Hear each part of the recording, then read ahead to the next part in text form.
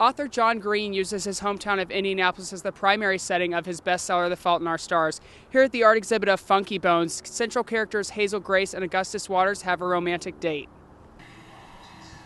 With affordable prices, Devereux Downtown is the perfect time to eat at the best and newest restaurants in Indy, including here at the Grub House. With only a week to go until the Primetime Emmy Awards, it's time to binge watch the best of the best. This year, 3 new shows are major contenders to take home the top prizes: Fargo, Orange is the New Black, and True Detective. All right. Maybe you. Is that rolling? Should I enter? Yeah, should I enter again? They rolled on us entering.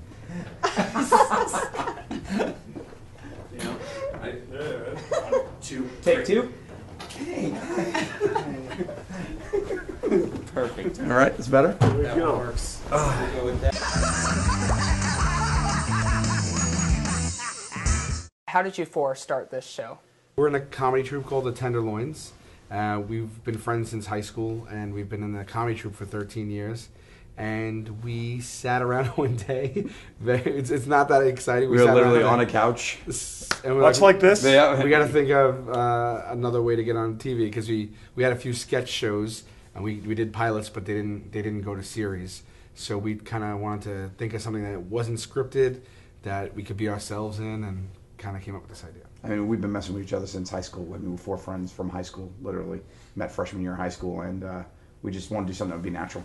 So we just always mess with each other, and that's how it came about. How hard did you 4 push for this show, since you guys are also executive producers? We killed it, man. Is that what? I think that's what he means. I mean, we stabbed a man. We stabbed a man to death. Yes. How hard did we have to push? To get the show on True TV? It wasn't hard at all. Actually, it was the best pitch meeting that ever happened. Yeah. The woman, a lovely woman named Marissa, who handles that acquisitions for True, was crying with laughter watching the pitch tape that we had made, and in fact played it again and brought people into the office to watch it. And when we left, she goes, "Please do not bring this show to anyone else. Yeah. I'm going to get a deal for you guys." So it was easy. It never goes like that. It does not ever goes like that. And then since we created the concept and we are in it, and we also write for the show and all that, executive producer just came along with the whole package deal. So the first season was watched by over 32 million fans. What's your reaction to that? Did you expect it to be that big? All right. Yeah. Thanks. That's all right. Whatever. Yeah, thanks. Cool. They found it. There's 6 billion people on Earth. That's not, when By you put numbers. in perspective, right? 2 million. I think they're just lazy. Actually, Yeah. everybody else. No. It's crazy, right? You never know if anyone's gonna watch. That's Party foul. Excuse me, but that's a. Can you beep? Do you have beeping technology? Hold on. That's a move. Hey, what's up, Mer? We're in the middle of the interview right now. Okay. Call me when you're done. I need you to call this guy that wants to lose his life.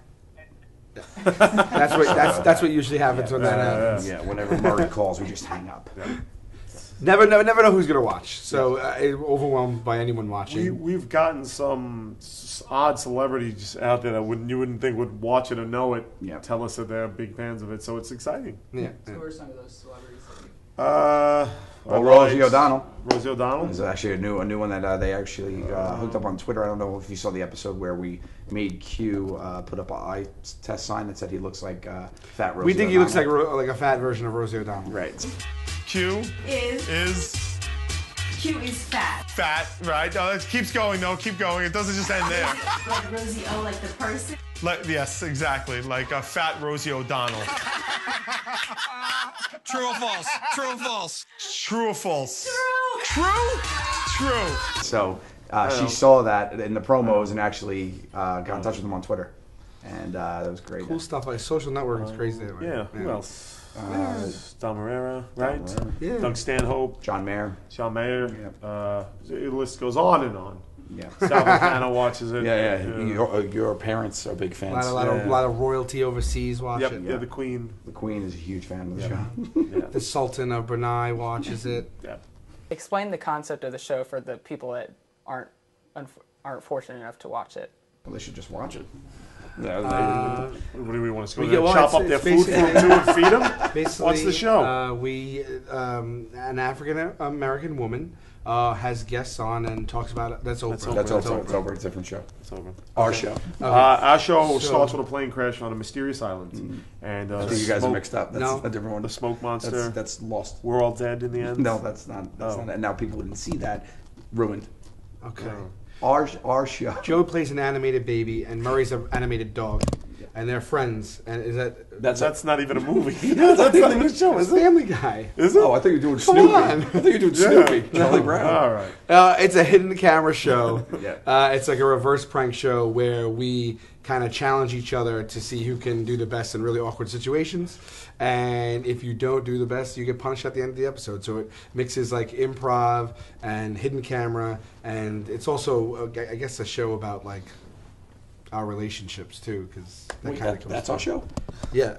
No, what? I like the no. show. That's the Ed Sullivan show. Yeah, that was the Ed Sullivan show. And in the end, we're all dead anyway. So it's actually similar to Lost.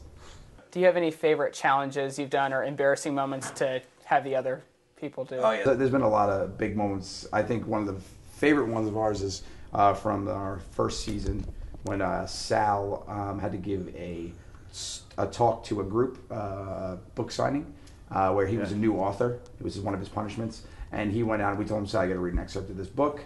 And we sent him out with a book. And when he walked out and he opened the book, he realized that the book was blank.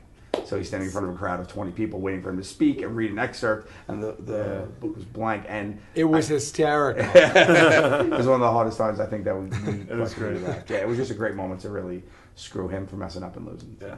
Yeah, this is a lot of good ones. We've all gotten each other a good amount. So. Yeah. Sal, where did you learn your dance moves when you go up and dance in front of people at the park?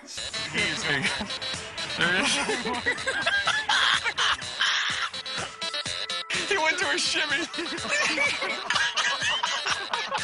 Who is going to break first? Oh, no. We switched it up. South Park Mexican, so that helps. not Mexican.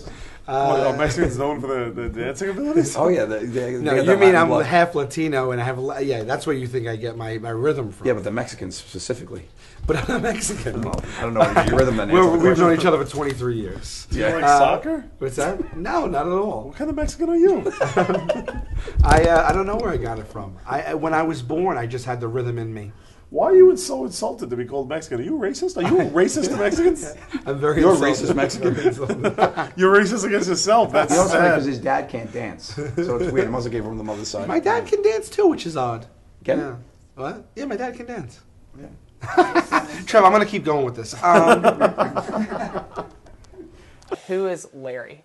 Larry is was on the crew of our show.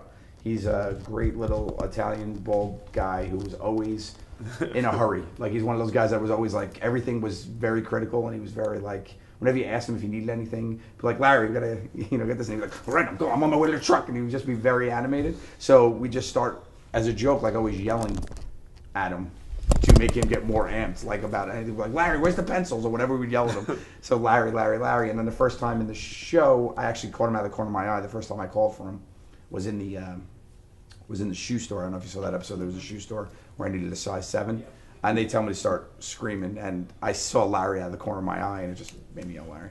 Aslet size 7. Do it again. Get in their face. Larry, I need Aslet size 7. It's a good pick. Q, you've been in the Losers Challenge at the end the least amount of times out of all of you guys. What's your secret? People have told me that, yeah. Skills. With a Z at the end. Not skills with an S. Skills with a Z. Do they pay the bills? With a Z at the end. Okay. Yes. You guys have bad grammar. No, we're just from the streets. That's misspelled. You guys have bad grammar? Hey.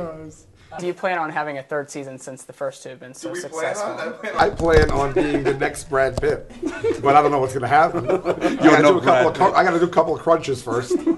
No, we hope to. I mean, that's what we would like to do. Yeah, we're just hoping for more episodes. However we can get it. I mean, we're having a lot of fun doing it. So if we get more, we're really hoping to get a season 3. Yeah. What can viewers expect tonight from the improv skit? mayhem. Lord, this is the first time I've ever been on stage sober, so I don't even know what to say. He doesn't remember any of the shows he's done. People are like on Twitter, good show. I was like, oh, sweet. Was I there? It's like Dr. Jekyll comes out and just does a show, and the next day I wake up. The best part about the live show, I think, is it's really goes back a little bit to our roots. We performed as the Tenderloins as a live comedy troupe for a long time. So to be able to get out there and just be spontaneous and actually meet fans and get the energy in a room is a lot of fun. So we basically just roll with the punches, and it has everything from little video clips. It's really interactive. Video clips we've done. A little bit of behind the scenes from the show we talk about. Anything goes. We delivered a baby last show. Yeah. We delivered a baby C-section too. It's crazy. But it was a Mexican baby, so Sal. Twins. We delivered twins C-section. Twin Mexican babies. Twin Mexican We babies. delivered twin Mijo and Mexican Mija. babies via C-section before the last show even started. That's right. Right. That's right. Do you have any other appearances coming up after this one? Yes! Do we? What? We do? Yeah, Yeah, booked we're all over the booking all I mean, over I'll the be place. What do you do? We're going to come to your house. bedroom. We're going to do the University of Indianapolis Yes. Wednesday. Okay. Wednesday we'll be there. We are playing. We are at, doing a couple of appearances. We're playing at the Bellagio. Right. Yeah. In Vegas. We're playing the Kremlin in Moscow. We're the main room. We have a website, thetenderloins.com, Yeah. and it has our extensive tour dates. We'll be in Minnesota and Nashville and Des Moines and Chicago again and all over the place. And Iceland. Yes. So yeah. Yep. We're trying to keep it going. Yeah. Although the name is deceiving, the Children's Museum is certainly a place for everyone. The museum has been chosen as one of the best overall museums in the nation. Famous attractions include the Carousel Wishes and Dreams, Take Me There Egypt, All Aboard train station, and Fireworks of Glass, which is made of over 3,200 pieces of glass.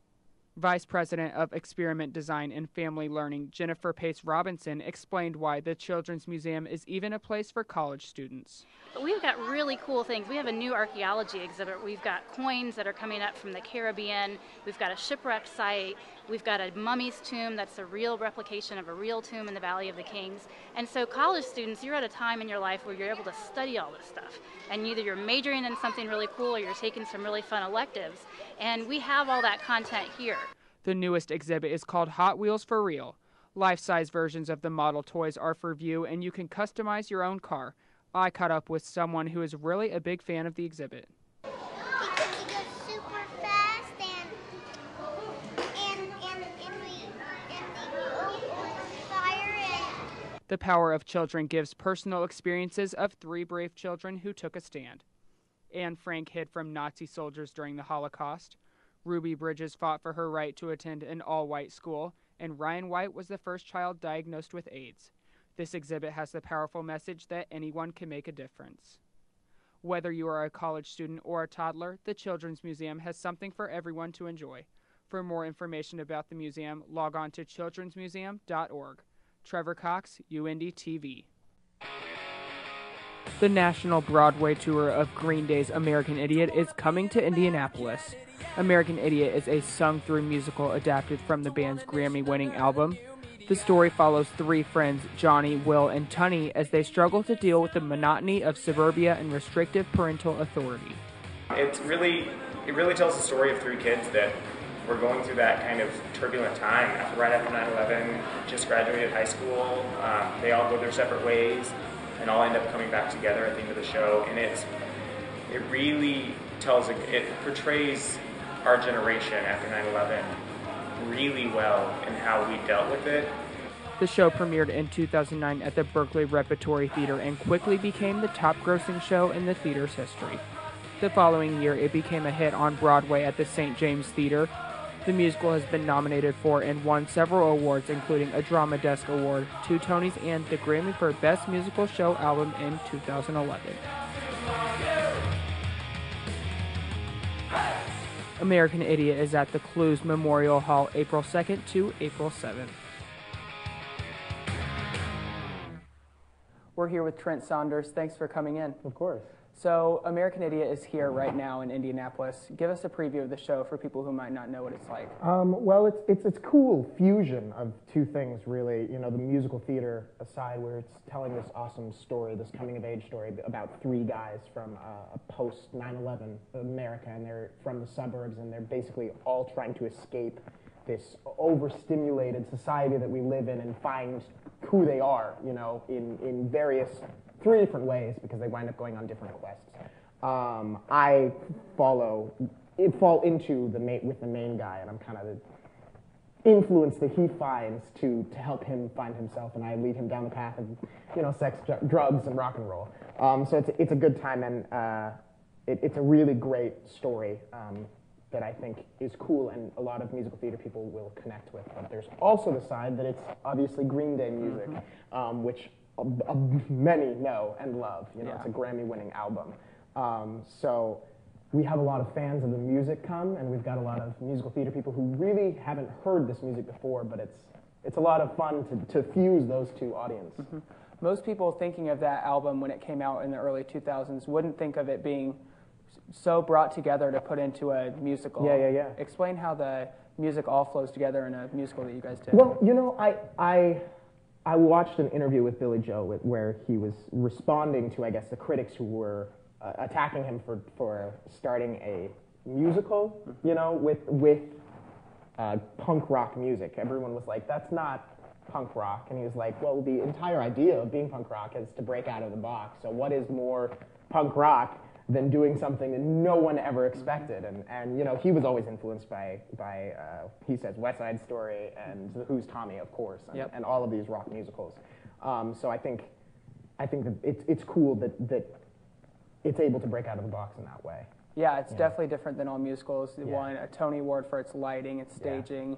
It just seems like a really cool show. Yeah, it's really an incredible piece to be a part of, because, you know, there's a truth to the story that I think is overly dramatized in a lot of other pieces. You know, the true romantic side of drug addiction. You know, that there is a reason that people fall into those habits, and there's a reason that they can't get out of them. And I think it doesn't necessarily explore a positive side of drug use, but it explores the true why it's so tittillating and why it's so enticing. You know? And that's where your character, Jimmy, comes in. Yep. So along with that, where do you guys go after this? We go, the closest place I know that we go to is Chicago. We go to Milwaukee soon. We are really all over the map. I literally just get on a bus when they tell me to get on a bus, and I go to the next Come and city. go. You know, I take show by show. Yeah. So relating this as a university, why should college students come to this? Why is it relatable? You know, obviously, I just graduated college last year, and the music, hands down, is relatable. I mean, we grew up with Green Day. We know who they are, and this music. I mean, even I, who wasn't a huge Green Day fan, when I saw the show for the first time, knew all the music just through the fact that, you know, it's played on the radio all the time, and I swear to God, I feel like the music follows me everywhere. Anytime I go into a cafe, it just starts playing.